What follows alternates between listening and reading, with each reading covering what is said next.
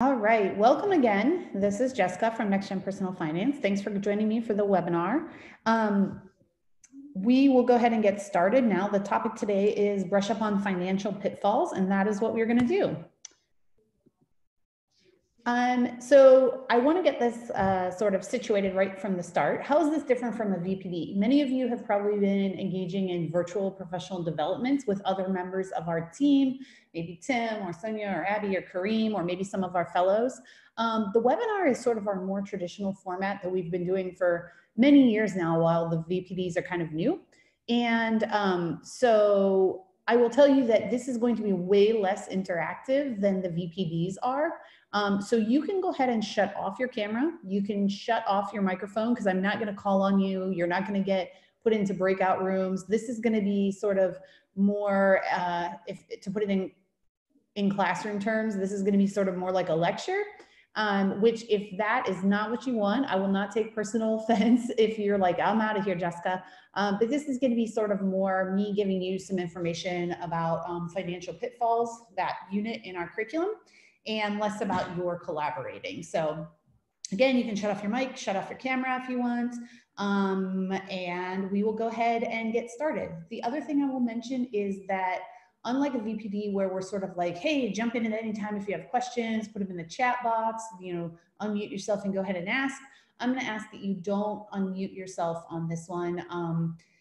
Again, sort of so I can kind of keep my flow and keep going. I will check in with the chat bar occasionally, but not all the time. So if you've asked a question and it's taking me a while to get there, that is why. But speaking of, I'm going to check in on that right now. Let me see. Oops.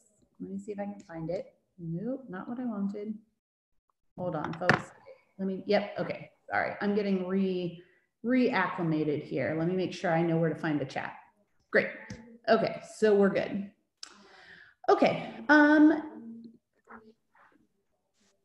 Taking off then, I'm Jessica. I'm one of the co-founders of Next Gen Personal Finance. This is kind of an old picture of me, but it's what I had. Prior to joining the team here at Next Gen, I was the principal of a high school in Brooklyn, New York. And way back in the day, I was a math teacher as well. So I actually never got to teach personal finance, but I wish I had, because I think in terms of applying it to your everyday life, there's not a class, there are very few classes at the high school level that meet that demand so very discreetly of being able to be used every single day. So happy to be working in the personal finance education realm now. I will also tell you that this is only my second week back from a, I don't know, two and a half month maternity leave. So if I'm a little bit rusty, you gotta cut me some slack. Somehow all three of my small children also woke me up at a different point of the night last night. So, today's not my A game, but I'm going to do the best I can. I thought perfectly fitting was, if you're a subscriber to our blog digest today, and a great kickoff to this webinar on financial pitfalls is the idea of the question of the day put out by Tim. How much more time do adults spend watching TV versus managing household finances in a typical month? How much more time do they spend watching TV than they do dealing with their finances? And this is not teenagers. Here we go. It turns out that it is 70 times more time watching TV. Adults tend, on average, to spend 85 hours a month on TV compared to 1 hour and 12 minutes on their finances. So if you're familiar with our questions of the day, first slide is always a question. Second slide is always the answer with a little piece here at the bottom where you can click for more info.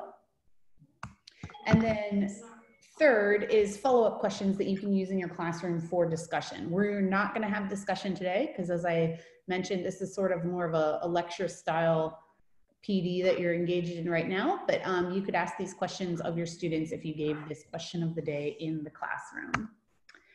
Here's what we're going to do today. We are going to go over, I'm going to provide an overview of our financial pitfalls unit.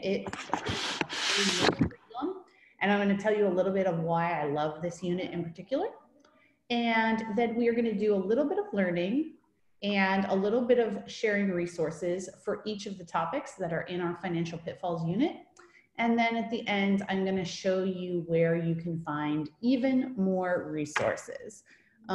So without further ado, this is how our unit on financial pitfalls is structured. It is split between these 6 topics that you see here on the screen. And basically, it's a little more disjointed than some of our other units because it's not as though one builds on top of the other. It's not as though like you need to do ID theft first so that students understand predatory lending. Those are 2 fairly discrete topics, but they all kind of lump into a unit that's financial pitfalls. And honestly, one of my favorite units in our full-year curriculum, the reason is that, first of all, everybody makes mistakes. And so a lot of these fall into the possibility of an area where you could make a financial mistake. The second is that each of these lessons involves so much other content that you would have covered in other units. So for example, when we are talking about predatory lending, your students are going to have to pull in a lot of information about, you know, interest rates, the same way that they would have learned in the types of credit, and loans, and debt as well. So there's some sort of like refreshers on other units you may have already done in your class. When they talk about ID theft, a lot of that is checking your credit report. So then that ties into the managing credit unit that's in a more standard curriculum as well. As you'll see later, a lot of the resources that are paired up with our lottery lesson can sort of go back to saving money as well as planning out your budget as well as investing. So there's lots of overlap, and that's one of the reasons I love this unit so much. I feel like it's particularly great to either intersperse the lessons as sort of review throughout your term for other units you may have already covered, or it could potentially be a great unit to put at the end of your curriculum so that, again, your students can pull back in their minds of like, oh man, we learned about different types of loans. Here's some alternatives you could use instead of a payday loan, etc. So lots of good stuff in this unit. I'm going to take a really quick second. Oh,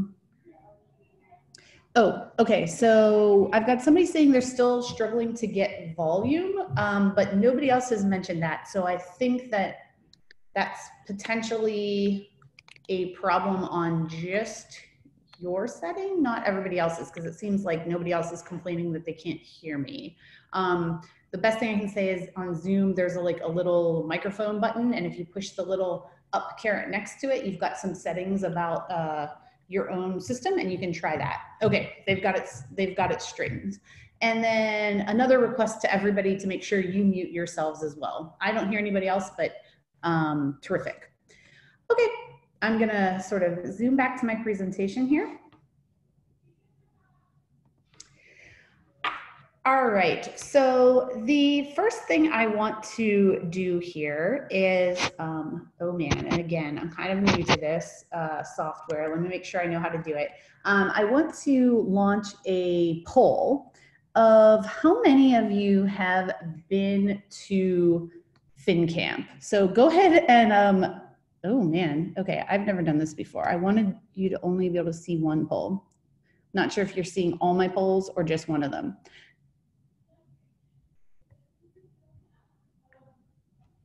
Let's see. Is anybody able to see my poll? I launched it, and you should be able to vote of whether you've been at a FinCamp before.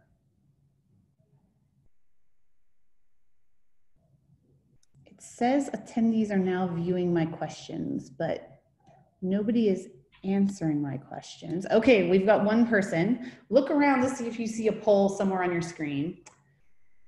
I also unfortunately set this up incorrectly, and you can see all of my polls. So again, I'm kind of new to this, but go ahead and take all of the polls and we'll see how this works out. Sorry, I'm a bit rusty, folks. Seems like about 4 or 5 of you have taken it so far. If you see it on your screen, go ahead and take all my poll questions for me. I'll give you another minute to answer.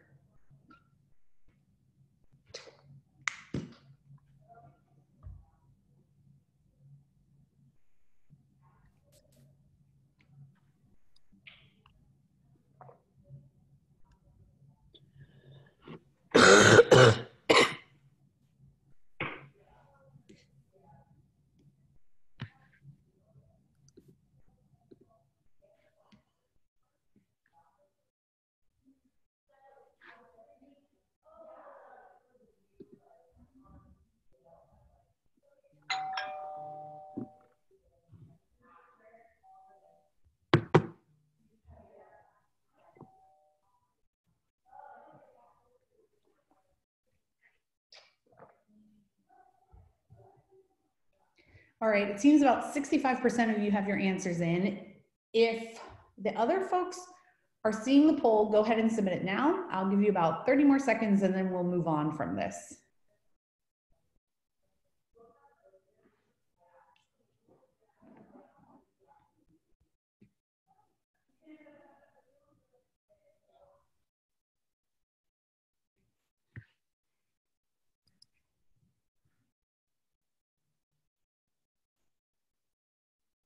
All right, last chance to get your votes in. It seems like everybody who wanted to vote has probably already done so, but 5 more seconds to go ahead and submit.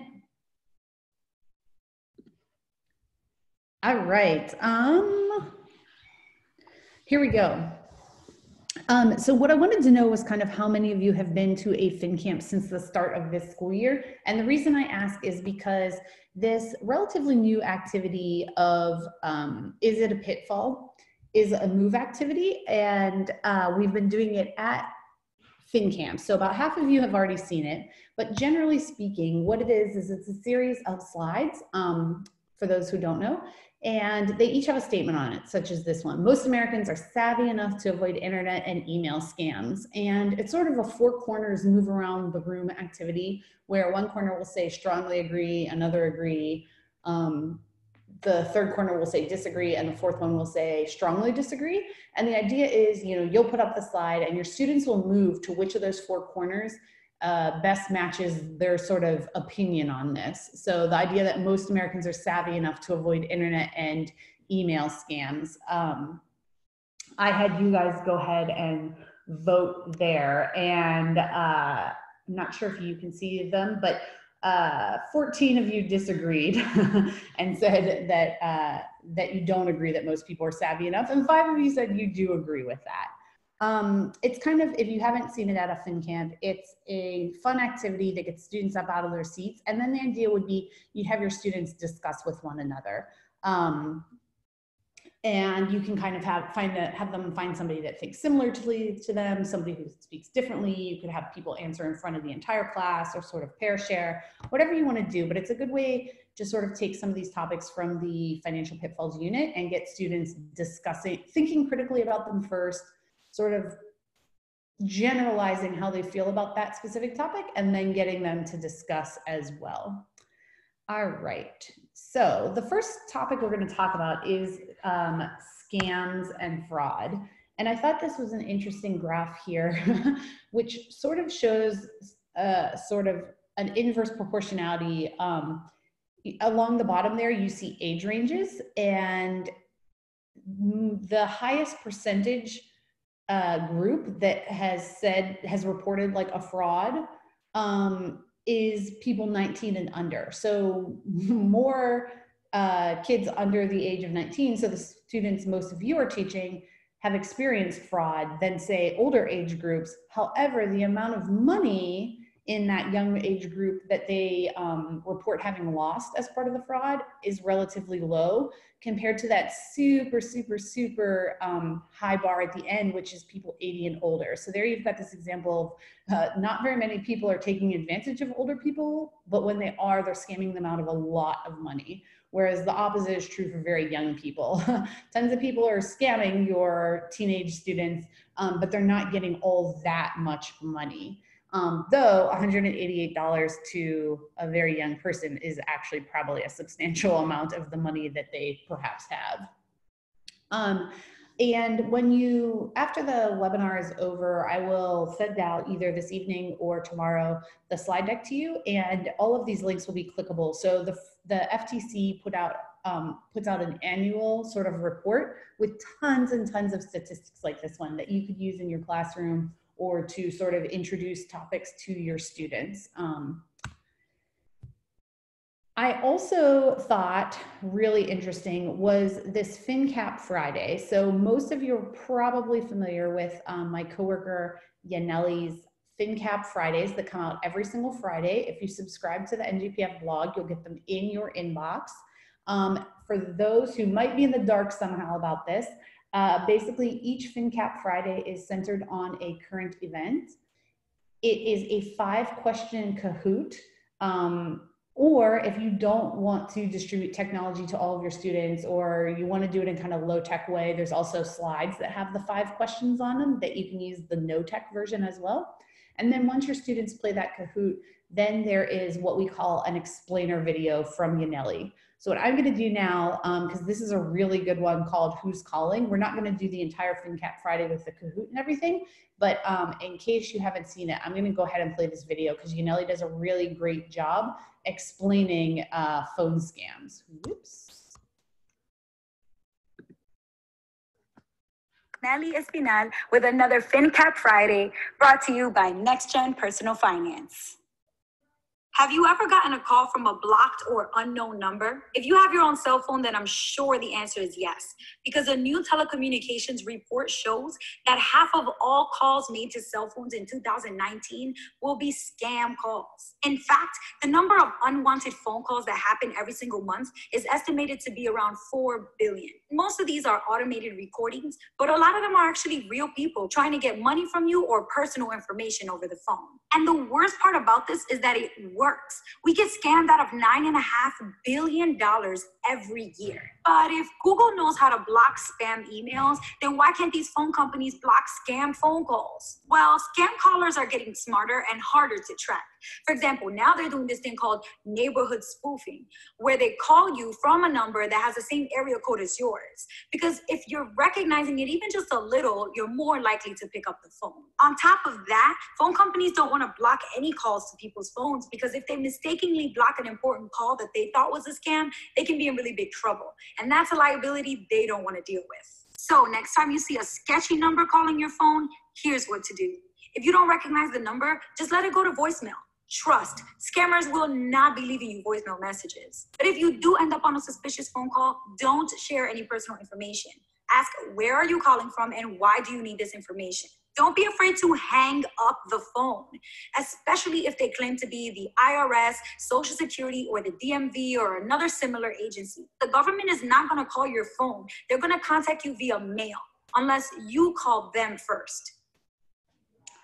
All right, so I thought Yaneli did a really great job of explaining sort of phone scams. Of course, there are tons of different kind of scams. And so what I've done here is I've provided some of the more interesting or applicable resources. Some of them are from our lessons, while others are things that I found myself independently or that the team has indicated are really great resources. And I separated it into 2 separate columns here. In the learning column, and again, you'll get access to these slides and you'll be able to click all these links. This one is a really funny one to share with your students. Essentially, somebody who's super familiar with how the IRS works got on one of these calls with an IRS scammer. And it's sort of a funny Twitter thread, which may or may not like interest your students about how she handled this fake IRS call that she received. And then I also thought that our full year course in 8.2, lesson 8.2 on scams and fraud had a good article about the difference between multi-level marketing and Ponzi schemes or pyramid schemes. And I think that's a really interesting topic because as more and more sort of sales are happening through social media, it's good to be able, and important for your students to be able to recognize like what is a very legitimate multi-level marketing style business or direct sale business and which are posing as that sort of opportunity but are actually a scam. So I thought that was a good resource to include here. And then you'll see we also have 2 additional FinCap Fridays around the topic of scams. We've got a really cool project about creating a scam guidebook where your students sort of jigsaw information on all different kinds of scams and put together like a digital guidebook on dealing with scams, and then a good data crunch around this as well. I'm gonna really quickly check my chats to make sure that I'm not missing anything essential from any of you. Okay, I think we are good. All right, let me go back here. All right. The next one is, as a teenager, I don't really need to worry about identity theft. All of you either said strongly disagree or disagree. And, you know, your teen students might not know that they should be disagreeing with this statement, because they might be thinking like, why would anybody steal my identity? I don't really have that much information, or I don't really have a credit card, so they can't use my credit. But the whole thing is that many sort of scammers do intentionally try to steal children's identities, because precisely for the fact that, you know, kids aren't applying for credit cards or aren't applying for car loans. So it can be years and years and years before people realize like, wow, somebody has been using my identity since I was 4 years old, and racking up debt and, you know, taking out all kinds of loans that they're not paying back, so on and so forth. So definitely teenagers should be concerned about identity theft. Again, the FTC, this really great survey, they have it reported out by state about identity theft reports. And essentially, like if I go ahead and I'll zoom over here and click for you so you can see how you might use this in your classroom. This is the most recent one. It came out in February 2019, and it has all the data from 2018. And if I kind of, whoops, that's not what I wanted to do.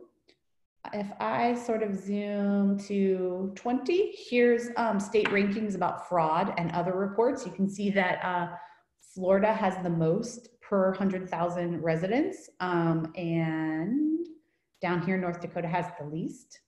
And then you can also see specifically about identity theft. In this case, Georgia has the most reported cases of identity theft, with Vermont being the least. And then you get this cool one-pager about each state, where you can kind of see the top 10 categories of scams and frauds that are happening in your state, as well as where you rank compared to other places, how your major metropolitan areas, how sort of the incidences of fraud and ID theft vary there, and then how people are stealing IDs specifically in your state. So I think this is a really cool resource that you can use with your students to kind of, if you live in a major metro area, drill down to that level, but otherwise just kind of see how it compares to your state. And to other states around it. And I prepared sort of these questions that you could use if you decided to give your students that sort of one-pager about your specific state. Also kind of sharing these resources. These are some of the best ones I thought we have around ID theft. This interactive Have You Been Hacked? I will point this out. It's from the New York Times. And I actually feel like this one is okay for students, but probably might be of even more interest to you as an adult, about how many times your personal information, whoops, oh no, sorry. I actually do have a subscription, but I'm not logged in right now. Sorry about that. Anyway, it's kind of really cool, and you can answer the questions about like, which cards do you have, which stores do you shop at, etc. And it will give you a sort of rating of how likely it is that your information has been stolen in one of these big, huge data breaches that you hear about. We have a worksheet that goes along with it if you want to use it with your students. But like I said, it's also generally kind of interesting to you probably as an adult if you've never taken it yourself. All right, so this is one of my favorite topics. So it's never a good idea to take out a payday loan.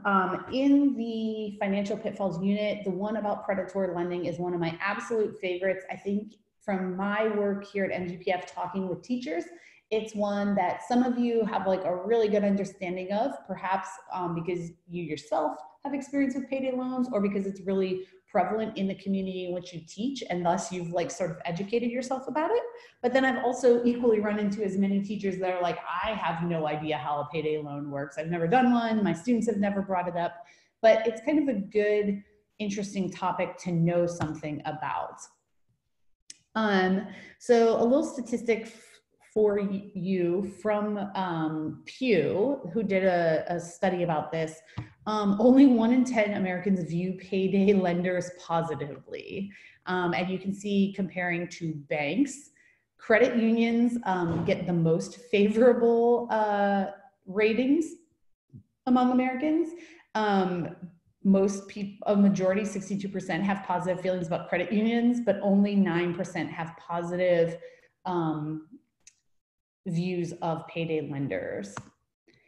And one of, I think, the most interesting things is, if you don't already know, essentially in a nutshell, payday lenders allow you to get really small dollar loans. I think the average is like $150 or $250 is the average payday loan. They don't do a credit check. You don't really, you typically go in person to like a storefront is how most people do it. And they basically will give you a loan for an upfront fee. So maybe it's like $100 loan and the fee is $15, but you have to pay back that $100 usually in a 2-week time frame. And you have to pay it all back in one lump sum. So basically at the end of the 2 weeks, if you only have 75 of the dollars, they won't take $75 and say, okay, now the next time you owe us 25, you have to pay back the whole 100 at one time, or most of them will let you renew the loan for another $15. So you can kind of see what happens is if folks are kind of strapped for cash and they have to take out a $100 loan, it may or may not be likely that in 2 weeks, they are going to have the $100 to pay it back in one lump sum. So instead at that point, they pay $15 to renew the loan for another 2 weeks, and it can just keep going and going and going. And one of the common misconceptions about payday loans is that people only take them out when they have some huge emergency that like kind of leaves them with no other option. But in reality, the first time people take out a payday loan, 69% of those people say that they're doing it for a recurring expense. So you can see something like a utility bill, a car payment, a credit card payment. So basically they're taking out a payday loan to make their credit card payment.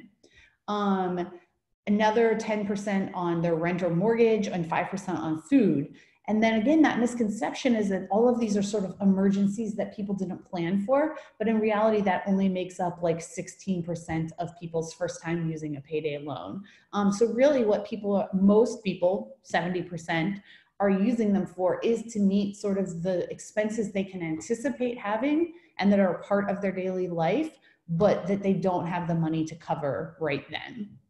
I want to also play this video for you because this kind of gets behind some of the logic about why payday lenders are so prevalent and why so many people, if they could help it, or why so many people continue to take out payday loans, even though the effective interest rate of paying that $15 or whatever it might be to renew your loan ends up having them way overpay the original amount of the loan. So this PBS NewsHour video, which I'm going to show you now, does a way better job of explaining it than I could.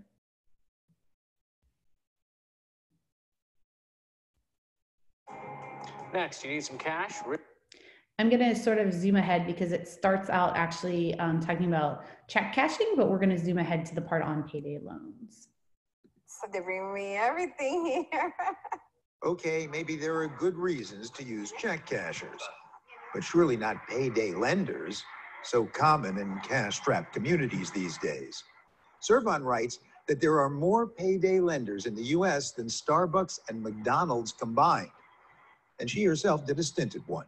Where I worked in California, they cost $15 per $100 borrowed, which comes out to an APR of 400 or 600%. That's APR, annual percentage rate, because it's Yes. 15%, $15 on 100. A lot of people end up not being able to pay the loan when it's due, and this is where the problem comes in, right? If you can't pay that $100 loan back in 2 weeks, you basically end up taking out that loan again and paying another $15 for another 2 weeks. So now you're paying $30 on $100, right? And if you roll it over 5 or 6 times, you're paying way more than you borrowed. But look, says Joe Coleman, there's nowhere to go to get a couple $100s. The payday industry has evolved organically to solve a short-term, immediate problem. And I don't do the product, by the way. In New York, we don't do payday lending in New York. but you would. Yes, I would if I could, right? Because it's a reasonable product if you use it responsibly in the way it's designed. Not surprisingly, Suzanne Martindale of Consumers Union disagrees. The evidence has been clear and damning for many, many years that the vast majority of people that start to take out payday loans end up in a cycle of debt. 80% of payday loans are reborrowed within 14 days, and almost 90% are reborrowed within 60 days. In fact, Servan says, what's interesting is that even my boss at the payday lender said payday is a lousy product, but we're filling a need that nobody else will fill. But aren't the payday lenders taking advantage of these people? It's a very hard question to answer. The question really being, are payday loans helpful or harmful? Or alternatively, is very expensive credit better than no credit at all? And I would say that the jury is still out on that question. We talk about getting rid of the lenders without recognizing that the demand is still there. And the demand is still there because we've had declining wages since the 70s. Income volatility has doubled over the past 30 years, so people have much less ability to predict how much money is coming into their household from week to week. and the less predictable the income, says Joe Coleman, the greater the need for check cashing, for payday lending even. Voltaire said of the supreme being that if he didn't exist, we'd have to invent him. And the same can be said for our industry. If we didn't exist, you'd have to invent us. People need the service. The PBS NewsHour, this is economics correspondent Paul Salman reporting from. So the questions I have over here on this side of the slide are the questions that would appear in the student activity packet that goes along with the video. So the idea sort of being that if you're not super familiar with how our lessons are structured, you would show the video in class, or your students would self-pay so much of video, and then these would be sort of the comprehension or reflection questions that you could ask them to go along with the video. Like I said, this is one of my favorite topics, so I'm going to spend a little bit more time on it. There's some interesting work going on right now around payday lending and how maybe it can be restructured, because as the video you just saw notes, you don't need to get a credit check. You don't need a credit score to qualify for a payday loan. You need to be employed and show proof that you're going to receive another paycheck, essentially. And so for folks who can't get a credit card, or their credit cards are maxed out, or for a really small amount, like banks are not really interested most banks are not interested in loaning you $200, right? Most bank loans are for more money than that, and they take a while to get. They can't be gotten like right on the spot. So essentially that's what the video was saying about it's filling a need that people have and that there's a demand for that no other product is really filling right now. So right now, in the last month or so, there's been 5 members of Congress of both Republican and Democratic persuasions that are looking to expand the Military Lending Act, which basically put a ceiling on how much interest can be charged to people in the active military. However, right now it doesn't apply to veterans, and it doesn't apply to the general American public. So there are 5 Congress people that are kind of trying to push through or bring up a bill that would expand that so that all Americans are covered and have like a cap on what the effective APR that payday lenders would be allowed to charge. The second sort of thing that's going on in this realm is FDIC, the Federal Reserve Board, and the OCC are kind of collaborating right now to think about how else could you expand access to lower cost, small dollar loans. And right now, banks generally are not offering them whatsoever. But these 3 organizations are kind of working together to see how could we kind of restructure things so that payday lenders were not the only option that people had when they needed a quick sort of infusion of cash or a very small loan. And then another interesting one is that states actually at this point regulate payday lending, which is why in the video you saw the guy who owns the check cashing store talking about how he doesn't offer payday lending at his location because it's not allowed in New York, but that he would if he could. Basically, payday lending itself is regulated at the state level. And Pew has done a lot of work since 2011 studying payday lending all across the country, and is sort of putting forth Ohio's recent state reforms as a good model for what other states could do. And if you're interested in learning more exactly about what that Ohio model looks like, you can, once you have the slides, you can click the link there. Generally speaking, Pew is where I find the best set of resources about payday lending. As I said, they've been embarking on studying payday lending since 2011. So there's tons of good web resources on their website. And also the very popular documentary that many of you have seen, Spent Looking for Change. It's like a 40-minute documentary that covers kind of a lot of topics. If you've never watched it, I really recommend it. But they've got like a good portion on not only payday lenders, but also check cashing, as well as auto title loans too. And then tons of really good interactives that you can use in our resource collection. Shady Sam, the game that actually just won sort of an award for its game design, is a really awesome one. And again, this sort of interactive right here, I think is a great one from Pew, where you can look state by state what payday lending looks like in your state. Oh man, I feel like I've done a bad job of demonstrating these things to you. Sorry. Flash is not going to, no, we're not going to do that right now. Anyway, as long as you have Flash, it's a really good one. I just got a new laptop and it does not have its Flash set up appropriately. Sorry about that. All right, then my other really favorite topic in this unit is about playing the lottery. And I'm gonna zoom up here, take a look at the polling of where you agreed. If I won $5,000 playing the lottery, I would post about it on social media. A brave one of you said, yes, you agree, you would. 5 said disagree, 13 said strongly disagree. That one's, you know, purely opinion. It's not like something horrendously bad is going to happen if you post about it on social media, but it's another good conversation starter with your students. Let's see here. So some interesting stuff about the lottery that I think can lead to really good conversations with your students. This idea of like why we play the lottery.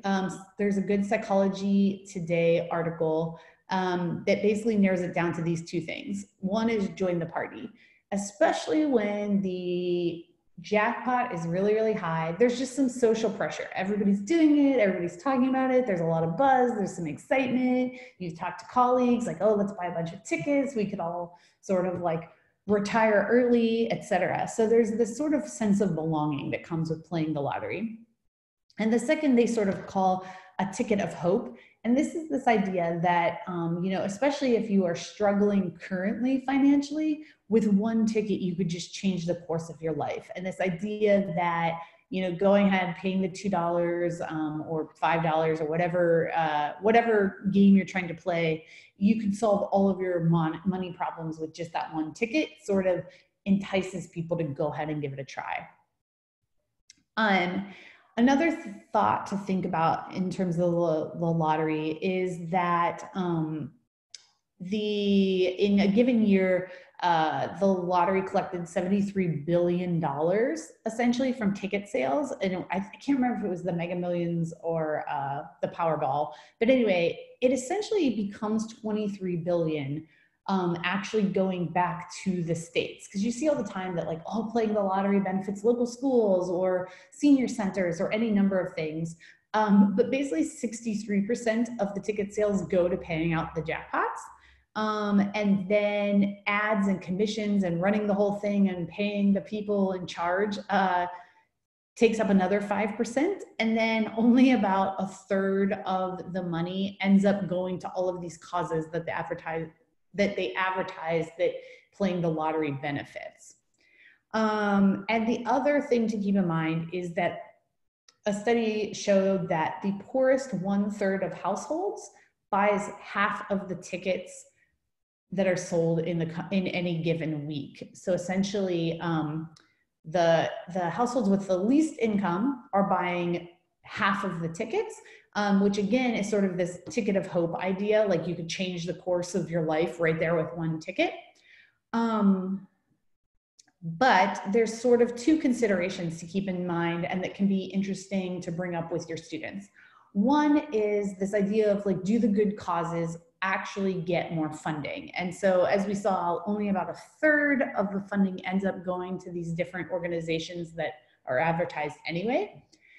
But studies have also shown that in some cases, so for example, if it's supposed to go to the state level education, for schools in your state, what they've found is that it's not as though the state keeps their normal budget for schools and then adds on this lottery money on top of it.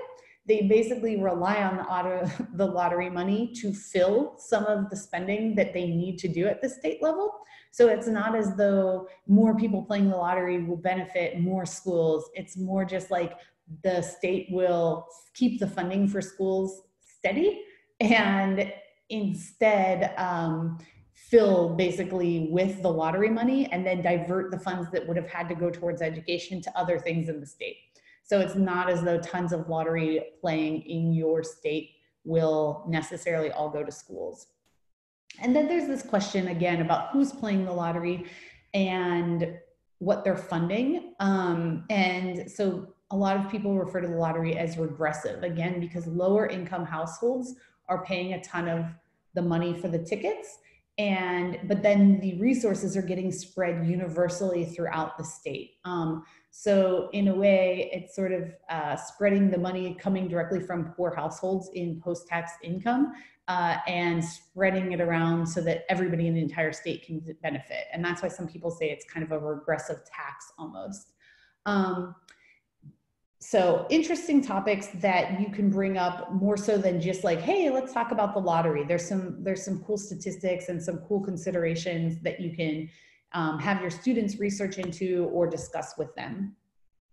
I mentioned earlier that this financial pitfalls unit is one of my absolute favorites. The reason being that I think it ties in so much stuff from other units. And this is a great example.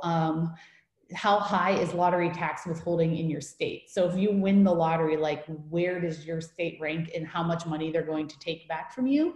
And again, you can kind of click the link over here and dive in deeper to this map and kind of look more closely at what they'd be charged in your specific state or whether lottery winnings are even taxed in your state. Really great articles and videos over here that you can check out on your own. I will also say the FinCap Friday that Yaneli did on this one, Who Wants to Be a Billionaire, takes this idea of like, yes, you could win the Powerball, but you could also, most of the country's millionaires, million with an M, actually got there through investing, not through winning the lottery clearly. And sort of takes this idea of if you took the money that you were going to play the lottery with and instead investing it, kind of where would you end up? And then this interactive is actually one of my all-time favorites. Hopefully this one actually works for me. I'm 0 for 2, sorry folks. This is, the LA Times has a Powerball simulator, which is just kind of cool because you can choose your own numbers here. And what it does is it goes back and looks sort of historically of whether you would have won the lottery. But what we did is we designed an activity to go around it that sort of plants the seed of like, hey, here were the previous winning numbers. So psychologically, does that impact the numbers that your students are going to pick?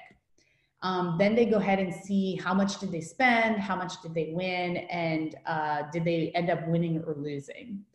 But then we intersperse on the worksheet, like, wow, look at these people. This is from the lottery's website. Like, look at these people. They're so happy. They're smiling. They've got their big check. They've won these huge jackpots. This could be you. And then entice the students to sort of play again and figure out how many times they've won. Then we come down here. And again, this is from the website of like, even if you're not winning, lots of people are. There were 566,000 winners on one single day. And of course, you sort of realize that lots of people ended up like winning $1, thus they count as a winner. But you know, they potentially have paid more than they won, but they are indeed a winner on that day.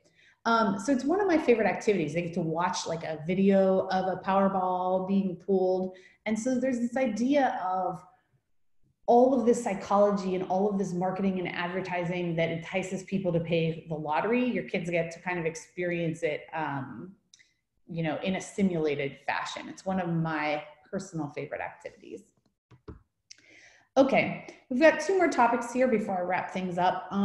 One is sort of this idea of I'd do anything legal to help my family, even co-sign a loan or add them to my credit card. And I'm gonna look at this. Oh, most of you said disagree or strongly disagree. That's so funny. Nobody's gonna come looking for a loan from you. I think this is a cool topic to talk with kids about. We recently were like looking at a recent trend is kind of this idea that historically churches did premarital counseling and involved and like included a money piece to them. But as more and more young people don't really affiliate themselves with a church, that's happening less. And so there was an interesting article of all of the different products and industries that have kind of joined forces to sort of marry, if you will, this idea of both marriage counseling or couples counseling as well as financial counseling together, including some websites like wedding registries, also including some stuff about personal finance. It's kind of really interesting, folks that are kind of joining teams to get couples talking about their money. Sort of, this is a good video that describes what co-signing a loan means and sort of what are your responsibilities. Again, tying back to this whole idea of managing your own credit, checking your credit report, what impacts your credit score, etc. And then two sort of fun ones to do with students are, they're very similar activities. Both of them are role play. This one is sort of peer pressure in college to spend money that, you know, maybe the people you're going to school with have money for, like, oh, let's go for a ski weekend or so on and so forth. And there's this peer pressure, and how might you say no to that in order to stay within your budget? And then the second is sort of an activity that role plays saying no to friends and family members when they ask you for a loan of some sort. Not necessarily co-signing an official loan with them, but like, hey, can you loan me X number of dollars? Two really fun ones. I've done that second one with students in a classroom. It's really fun to have them sort of role play out how they might get themselves out of this situation. And then the last topic, which I'm not going to talk too much about, is about bankruptcy. It's so far removed from most teenagers because most teenagers haven't even had the opportunity yet to get themselves into enough financial trouble that bankruptcy would need to enter the picture. But it is included in the financial pitfalls unit. And I think this Investopedia article is a really great resource about top 10 financial mistakes that is sort of more applicable to students. Sort of this idea of like buying a brand new car, or living paycheck to paycheck, or sort of living on borrowed money or excessive spending. Those are things, while bankruptcy might not be super applicable, these are sort of topics that are part of their lives or will be soon. And I thought kind of interesting, this Northwestern Mutual report is also chock full of statistics, graphs, charts, data that you can use with your students. I thought this one was really cool. It's how many paychecks can you go before missing your financial obligations? And you will see that there's a big cluster here of folks who basically would make it a month or less right here. And then you've got kind of scattered, and then you've got another big pocket of people that are like, yeah, I can make it 10 or more paychecks. And sort of what this shows to me is that there's either folks who have their nice big emergency fund nest egg of, you know, maybe 6 months of salary saved up. And then generally speaking, tons and tons of folks don't have that money saved up, or quite sad, 50% almost are not even sure how many paychecks it would last. So that's, again, sort of an indicator that folks are not spending a ton of time thinking about their finances every month. Here's some good articles about bankruptcy, and then we've got a case study. as well as sort of a bankruptcy web quest where kids go around and sort of define some bankruptcy terms, figure out the 2 different main types of bankruptcy that individuals can file, et cetera, in kind of a web quest format, so that you're not just telling them about bankruptcy, they're learning it for themselves. All right, at this point, I want to head to our website and show you where you could learn more. So at ngpf.org, 2 key places to find stuff about financial pitfalls.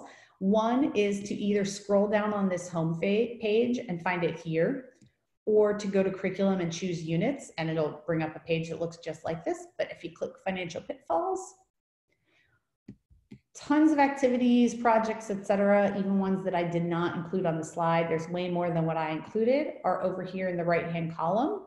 And then our full year curriculum that I've been referring to off and on is over here in the left-hand column. Semester course does not really go into most of these topics, although there is a lesson about identity theft, and there's some lessons on behavioral finance, and some of those topics overlap. But generally speaking, the full lessons for this are really only available in our full year course. The other thing I want to show you is, if you haven't seen it, if you come to community and click on the blog, you can search for some of the topics on the blog. I would not search up here. That searches our whole website, and you're going to zoom back to those activities and projects and stuff, but rather search the blog, and you can, you know, search for things like check cashing or payday lending or bankruptcy, etc. Or you can zoom down here to the categories and sort of pick ones that would be applicable, like behavioral finance. Down here, you will see financial scams. You will see the FinCap Fridays, of which there are quite a few on financial pitfalls. And there's also a section here on identity theft. So the blog is another great place to keep up to date on really recent resources around financial pitfalls. Anybody have questions here for me? You can go ahead and put them into the chat, if you will, and I will pull up the chat here so that I'm seeing them as they come in. So if you have any questions, go ahead and put them in there. I will answer, you will type them in, but I will answer them out loud.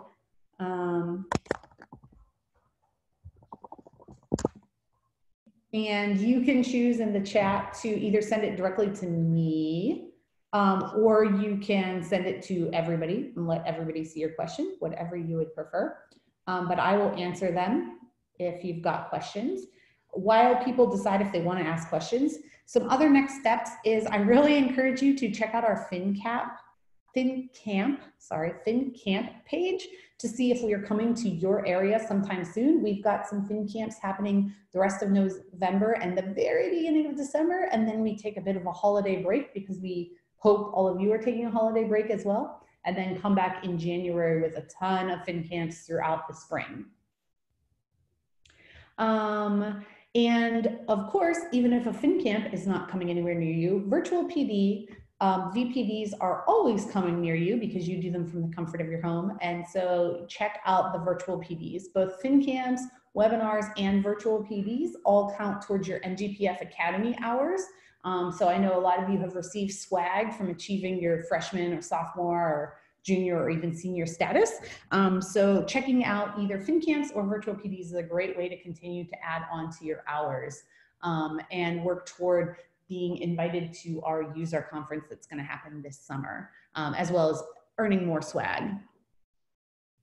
All right, I'm going to put my contact information up there as well. I've got some questions coming in. When can we get the PowerPoint? As I mentioned, just coming back from maternity leave, I'm a little rusty. If I can figure out how to send everything packaged up and out to you tonight, I'll get it out to you tonight. If I hit some roadblocks, I'm gonna have to touch base with somebody who knows what they're doing better, and then it'll come out tomorrow. So either you'll get it today via email or tomorrow, just depending on how quick I pick up on this stuff. Somebody else is saying, is tribal lending the same as a payday loan? And I will tell you, I do not know anything about tribal lending, so I'm not even going to take a guess, but I can kind of try to look it up for you. Or if somebody else has an answer, go ahead and chime in of whether tribal lending is the same as a payday loan. I don't know the answer. Thanks for folks who are saying that this was a good webinar. I enjoyed this topic a ton myself. It is, I would agree with Mary Smith, that it's really easy to make this topic fun, relevant, interesting for students, tons of discussions that you can bring up, tons of fun interactives like Shady Sam, like that lottery one that I was mentioning, I think are all really good ways to tie these sort of financial pitfalls in for students and make it real. Ooh, somebody said if I had a limited amount of time, which pitfall do you suggest to hit? Okay, I personally think that the most interesting one for me personally is the one about predatory lending, because it's so prevalent. If you remember in that video, it said that there are more payday lenders than there are Starbucks and McDonald's combined. They are everywhere. I know on my commute home, I pass dozens of them driving from the train station to my kids' daycare, like dozens and dozens of them. So in many communities, these are super prevalent.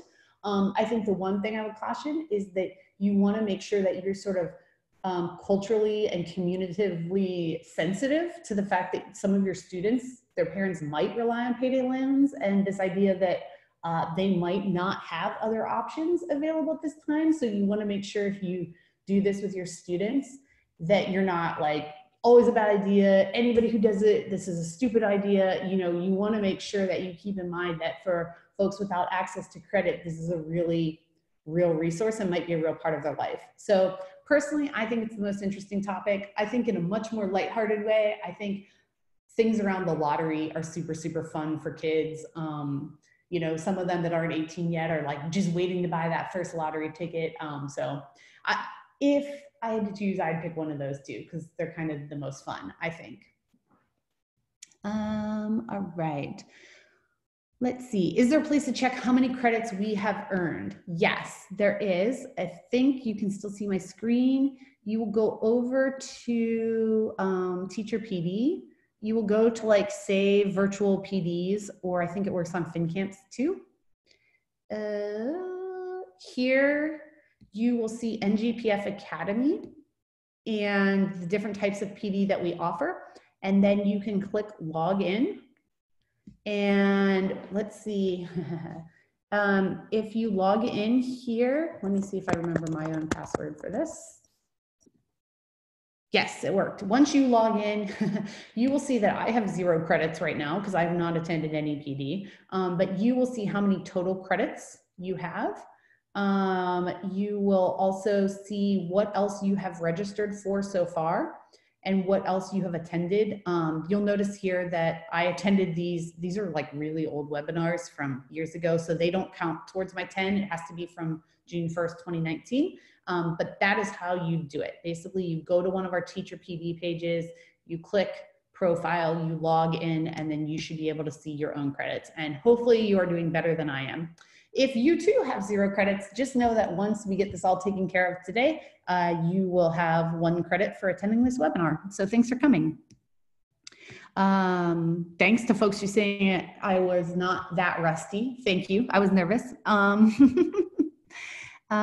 Cool. All right. Anybody else have questions for me as we hit the hour here? Happy to stick around and answer questions, but I'm also happy to let you guys know, I know how demanding the life of a teacher is, and you've probably got a million priorities. So thanks for spending an hour with me. Keep the questions coming if you have them, and otherwise have a delightful rest of your evening. There should be a survey that pops up when you log out of the webinar. Hopefully that launches. If not, I'm gonna figure out what to do. Again, I'm kind of rusty on this, but it should pop out a survey so that you can get your certificate, your slides, etc.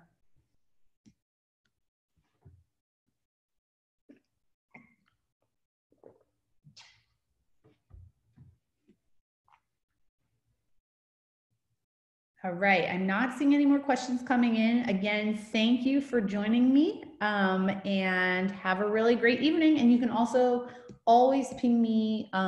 Yes, you just closed the window to log out. You can ping me at jessica@ngpf.org if you think of some questions later that you want to ask me. Thanks so much, everybody. Have a good night.